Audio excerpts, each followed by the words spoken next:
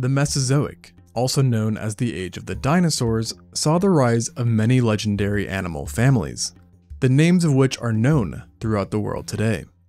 Most of these groups became infamous thanks to their large sizes and toughness, with the most prominent ones being the Tyrannosaurs, Titanosaurs, and Spinosaurids. However, there is one family of dinosaurs that have become just as renowned as these mentioned groups, despite being relatively tiny in stature. These are the Dromaeosaurs, or more commonly known as the raptors. This was a family of feathered coelosaurian theropod dinosaurs that thrived from the middle Jurassic to the end of the Cretaceous. They became exceptionally successful and eventually well known, not because of their sizes, but their sleek yet deadly builds, which also sported an iconic weapon that remains unique amongst most animals. Many of its members have also become prominent in their own regards and have contributed much to paleontology and mainstream media. Yet, one specific dromaeosaur always seems to stand above all others, in terms of both popularity and infamy: the Velociraptor. This raptor is often believed to have coexisted alongside the T-Rex in North America, mainly due to its appearance together in Jurassic Park, although in reality the two never met, as the Velociraptor was millions of years older and didn't even live in the same place, with its remains being discovered not in North America but in Mongolia in 1923. The original skeleton found consisted of a crushed but complete skull and a toe claw within the Jadokta formation of the Gobi Desert. The paleontologist who unearthed the skeleton recognized it to be a small new theropod, but at first thought it belonged to the Megalosauridae family due to its incomplete remains.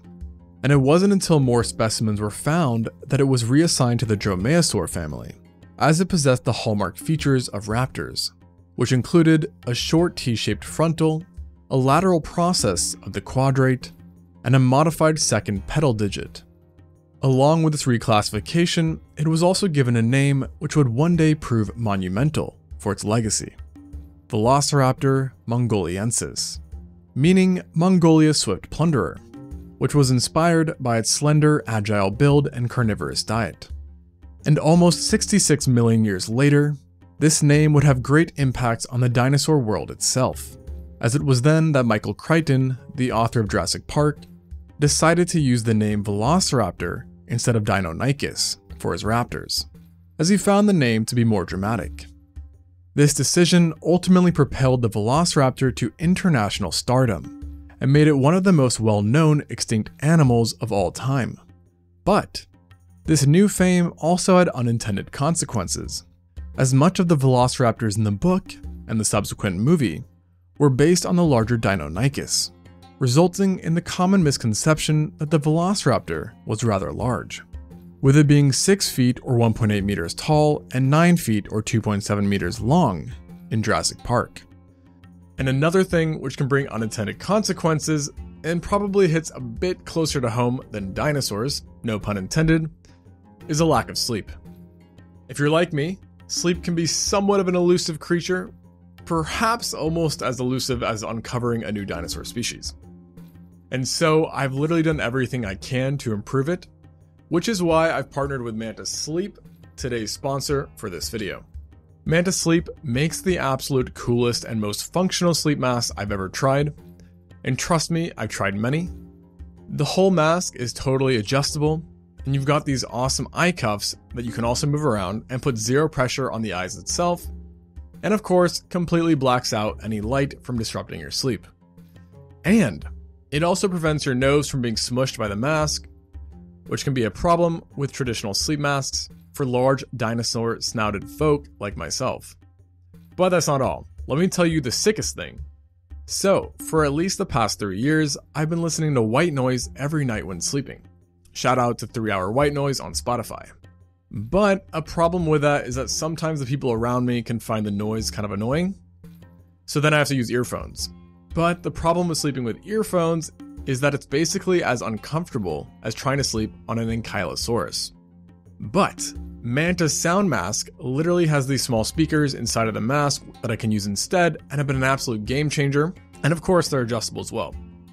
They also really come in handy when I'm trying to take a nap in a public spot or I'm traveling. Anyways, this mask is seriously sick, and I'm not just saying that because they're sponsoring this video. I can truly recommend it. And so, if you're someone who's trying to improve your sleep, which, let's be honest, should probably be all of us, this is something that I can truly recommend, so check out Manta Sleep and use our code ExtinctZoo for 10% off. And now, back to the Velociraptor. In reality, the Velociraptor was much smaller in life, with adults measuring between 1.5 and 2.07 meters, or 4.9 and 6.8 feet in length, while standing just 0.5 meters or 1.6 feet tall at the hips. Additionally, it weighed a maximum of 19.7 kilograms or 43 pounds, making it nearly 8 times smaller than the movie Raptors and 180 times lighter than the average dinosaur. And while the small size may come across as a major disadvantage for the Velociraptor, it actually provided it with some exceptionally useful traits, one of which was its speed. The Velociraptor's bones were light and slender, while also being relatively strong, with the leg bones being especially durable. And within the leg itself, the shin bone had been extensively lengthened, allowing it to take long strides through the desert it inhabited, implying the Velociraptor was capable of a fast running speed, with most paleontologists believing it ran in short bursts, where it might have reached 64 kilometers or 40 miles per hour, making it faster than professional cyclists. On top of having specialized legs, the Velociraptor also had other adaptations that increased its swiftness and agility, including a stiffened and fused elongated tail, which helped it maintain balance while running at higher speeds or when tussling around. The current thought is that this speed and mobility was mainly used to hunt down a variety of smaller sized prey, some of which were also quite speedy themselves. And even though the Velociraptor didn't have immense power or size to help it kill an animal once it caught it, it did not just have 1 or even 2 weapons, but rather 3 very deadly specialized weapons that did the job. The first one being its mouth. Its mouth was quite long in relation to the rest of its body, and possessed an array of short but sharp teeth that were razor thin, recurved, and heavily serrated, with the serrations being stronger on the backside than the front, making them great for not only tearing meat apart, but also for gripping onto prey. Additionally, studies have found that the bite force was around 304 newtons, making it similar to the bite of a Belgian Shepherd. While this is impressive for its size, and would have easily let the Velociraptor penetrate flesh with its teeth, it wasn't enough to be the main killing mechanism for prey similar to its own size, as its jaw was still relatively narrow and fragile. Instead, paleontologists think that its mouth was reserved solely for eating already deceased prey, or for very small, fast animals like lizards and amphibians that it could have eaten whole. And for these critters, its elongated snout would have actually been very handy, as it was designed precisely to snatch up these small animals at high speeds, acting kind of like a spear. However, this still leaves the question of how the Velociraptor was able to take down larger prey, despite its smaller size. And the answer comes from its most iconic feature and deadliest weapon, its sickle-shaped toe claw. Overall, the Velociraptor possessed 4 digits and claws on each foot, with the first one being vestigial and the third and fourth both being larger but of normal length. However, its second digit was a different story, as it was proportionally giant, sometimes measuring 6.5 centimeters or 2.6 inches, making it about 10% of the height of a Velociraptor's entire body. This is the equivalent to humans having built-in 8-inch or 20-centimeter knives. And along with being exceedingly lengthy, the raptor's sickle-shaped claw was curved, sharpened, and retracted, meaning it didn't touch the ground, which was in order to preserve its integrity, leading to the Velociraptor being quite unique, as unlike most other theropods, it only walked on its third and fourth digits. And despite this being rather odd, the walking style paid off as it maintained the quality of the claw, allowing it to be used with extreme effectiveness during hunts. However, even though paleontologists knew that the Velociraptor used these enlarged claws as their main weapons, they were not exactly sure how they used them. One prominent idea was that they utilized them by slashing and disemboweling prey, leading to a rather gruesome and painful death. This hypothesis was further propelled in mainstream media by Jurassic Park, where in the first movie, Ian Grant showcases how a velociraptor would dispatch a somewhat rude kid. Although a one-of-a-kind discovery would eventually disrupt this disembowelment hypothesis, as in the depths of the Gobi Desert, a Velociraptor specimen was unearthed alongside a Protoceratops. The two appear to be locked in intense combat, with the battle being a result of a predation attempt by the Velociraptor, granting paleontologists a rare insight into exactly how this dromaeosaur used its sickle claw. What they found quite surprised them, as the raptor was on the underside of the Protoceratops' body, where it was not slashing the abdomen open, but was rather using its claw to stab and penetrate the victim's neck. They further noticed that the inside edge of the claw wasn't as sharp as they thought it would be, and only the tip was razor sharp. This led to the realization that the Velociraptor actually killed prey by piercing vital organs and areas, such as the jugular vein, carotid artery, or trachea, incurring either massive blood loss or, in the latter area, suffocation. This rare specimen also proved beyond doubt that this tactic was largely foolproof, as analysis of the Protoceratops revealed that the claw had successfully caused enough damage to have induced a fatal amount of blood loss, which resulted in the Protoceratops biting the Velociraptor's hand as a last hurrah, so to speak.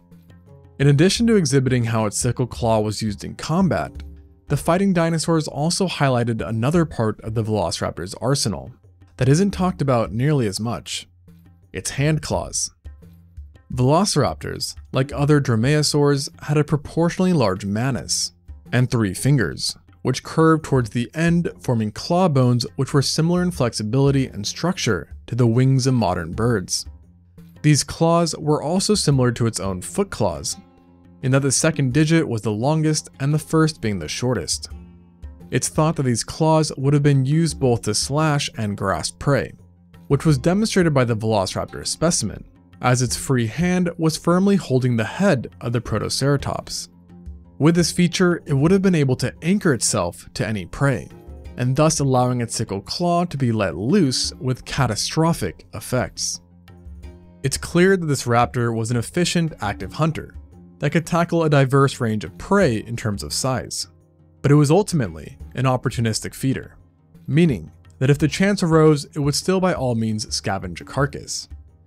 And evidence backs this, as multiple dinosaur bones have been located with Velociraptor bite marks on body parts associated with scavenging, such as the top of the head of a Protoceratops, where there isn't much meat, indicating that the body was gone by the time the Velociraptor arrived. It's believed that the Velociraptor would switch to or increase its level of scavenging during harsh dry seasons or when in poor health and old age. This ability to smoothly transition between scavenging and actively hunting was pivotal in the Velociraptor's success. But it wasn't its only unique advantage, as this dromaeosaur also had excellent hearing, which further assisted it. Studies on its endocranium found that it could hear a wide range of frequencies, specifically between 2,368 Hz and 3,965 Hz. This meant that the Velociraptor could easily track down prey by sound alone, with many probably being taken by extreme surprise, as the Velociraptor may have been a nocturnal hunter who used the cover of darkness to strike. This is a possibility since comparison between its scleral rings and those of modern birds, reptiles, and other dinosaurs suggest a nocturnal lifestyle. This added yet another problem that other dinosaurs had to deal with when facing this raptor.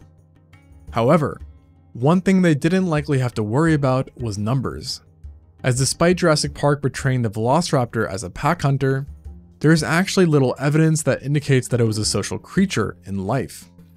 And thus far, no individuals have been found in close association with each other. And another area where Jurassic Park got the Velociraptors wrong was its feathers. In its fictional adaptation, the raptors possessed no feathers. And yet, in real life, the Velociraptor was adorned with feathers across its entire body.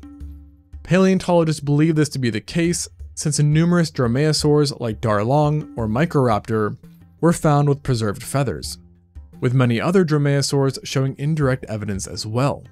Furthermore, an arm bone belonging to a matured velociraptor had over 10 quill knobs, which heavily implies that the velociraptor was feathered, with its arm and tail possessing larger and longer feathers than the rest of its body. Though, because it was flightless, paleontologists are not 100% sure what the velociraptor used its feathers for. But the leading idea are that they helped in either covering their nests while brooding, elevating speed and thrust when running up inclined slopes, social display for other velociraptors, or a mixture of all three. This being said, if it was used for social reasons, it definitely didn't do much to keep the peace, as the velociraptor was highly aggressive to others of its own kind. And throughout the years, multiple specimens have been found with extensive damage demonstrating the brutal nature of these raptor fights. One specific individual had small yet severe bite marks to its frontal bones, which came from a velociraptor and also showed signs of infection and no healing, meaning the raptor did not survive the ordeal. Other individuals have further shown that these fights would also lead to fractures, notably rib fractures, which could cause internal organ damage, and suggested that these fights often ended up on the ground with the velociraptors thrashing about. It is believed that these fights were typically over a lack of resources, as the velociraptor lived in a very cutthroat environment that could get extremely harsh. Specifically, fossil locations have shown a distribution throughout the Gobi Desert of Mongolia and China during the late Cretaceous, from 75 to 71 million years ago. During this time, the Gobi Desert was very different than it is today, with the main difference being that it was much warmer and more humid. Sediment deposits illustrate that this habitat was semi-arid in nature and was peppered with vast sand dunes, while streams on the other hand were very minimal and sparse. Along with the climate being different than today, the Gobi Desert of those times was also unrecognizable in terms of life that inhabited it, with numerous dinosaurs and other extinct reptiles calling it home. This includes the likes of the Protoceratops, Sauroornithoids, Archaeornithoids, Prenocephalae, Oviraptor, Psittacipodi, Con, Avamimus, Mahakala, Halscaraptor, Plesiohadros, Sagon, Udanoceratops, Bagaceratops, Binoceratops, Pinacosaurus, Minotaurosaurus, Shuvuia, Cole, Machairosaurus, Papiliovenator, an undescribed tyrannosaur and sauropod, Gobiates, Gobiosuchus, Shamosuchus, Caruzia, Astesia, Kerminotus, Gobiderma, Ovo, Slavioia, Telmosaurus, Stylulithus, Gobiteryx, Elsornis, Apsaravis, turtles, and Asdarchids. Non-reptilians also called these deserts home, including mammals such as Asiatherium, Bolgan batar, Catops batar, Deltatheridium, Hyotheridium, Camptobatar, Canalestes, Cryptobatar, Tombatar, Sloanbatar, and Zalamdelistes. As you can see, the home of the Velociraptor was truly diverse, and it was here that it roamed and thrived for millions of years. However, despite its truly efficient build, the Velociraptor was eventually lost to the deserts of the Gobi, and vanished before the asteroid impact ever ended the non-avian dinosaurs. Currently, no one has any clear idea of what happened to it, besides some speculating it evolved into another dromaeosaur, perhaps the Adasaurus. Whatever the case, even though it may be gone forever, it still lives on thanks to its monumental legacy. Thanks for watching, and until next time on ExtinctZoo.